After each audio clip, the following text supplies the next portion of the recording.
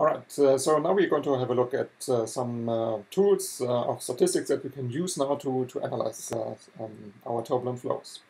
The first obvious one is to use a time average rather than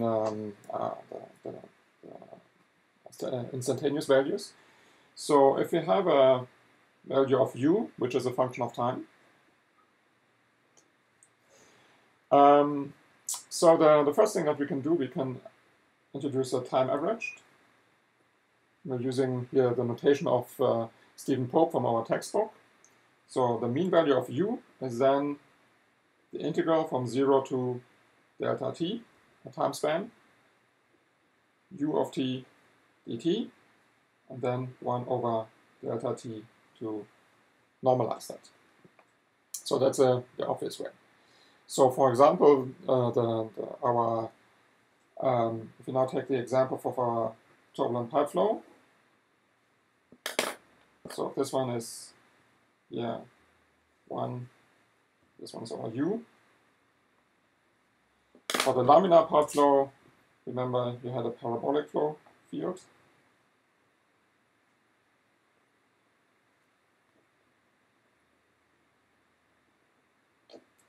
If you now time average everything, you would get a flow field that more looks like this. It's a bit more round shaped over there.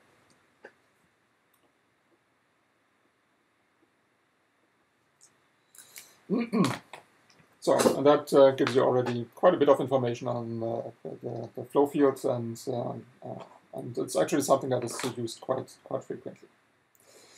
Okay, so now we have something about the mean flow field. You also want to know something about the fluctuation itself. So the fluctuation, so how does it change?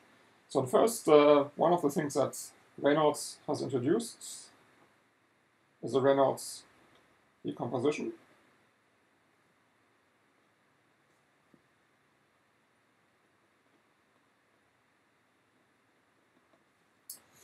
Which is our value u as a function of t, and then going to be split up into the mean value, which is independent of t, plus the fluctuating part lowercase, which is then a function of t. So I have now split up my original signal into a mean value and the fluctuating part.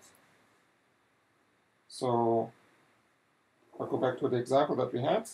This one is function of time, this one is u. Now let's say our value changes something like this. Then you can take a mean value, which would be in this case somewhere over here, which is independent of time. So this one would be this part. And all of these values over here, the changing part, this one would be then u of t. So this one would be still a function of time. You're just subtracting the mean value. Now we would like to know a little bit more statistical. How much does that oscillate? And I want to give you now another simple example, that of a sine function.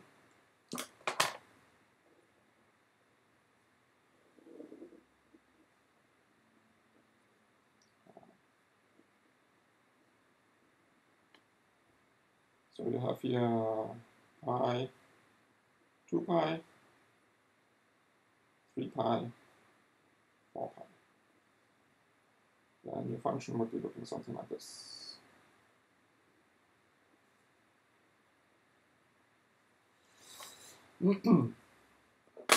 So the mean value. Okay, so if u is sine of t, for example, your mean value of that would be obviously 0. But since the value is not 0, you would like to know something about the amplitude. And the amplitude in this case would be 1. What can you say about the amplitude? So in this case, you have just one single amplitude, but now assume that it's going up and down a little bit more stochastically randomly. You can say something about the maximum amplitude, but it doesn't really tell you something much about it, because some spikes might be very large, but it does not mean that you have many fluctuations in it. So if you want to do something about the number of fluctuations, what you can do is the so-called root mean square value.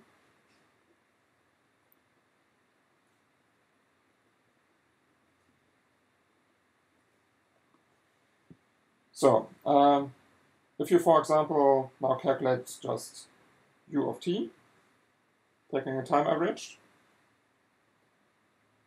of the lowercase of just the fluctuation is going to be 0 as well, because you have as many fluctuation in the plus part and in the upper part than in the lower part. So what you do instead, you do first the square of the u, the fluctuating part.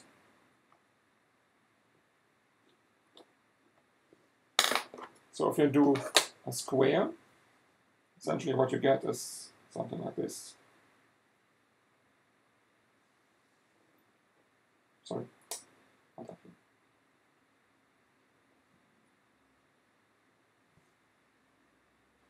So this one is u squared. If the value, for example, here is going to be even larger, then you see the fluctuations are going to be even larger than that. So essentially what you do, you're flipping over the function over into the positive. So you would be able to take an average of this one already. So it gives you something about the amplitude of the fluctuation, essentially. But it's going to give you just an amplitude of the square of the fluctuation. So to get the amplitude of the fluctuation, or value for the fluctuation, you need to do now so you're doing now an average over everything. And then you're doing a square root out of it to get this one rid of that. So here, then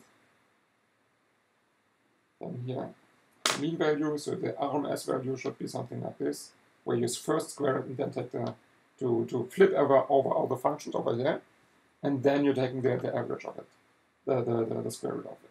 So this one's going to be the root mean square of u.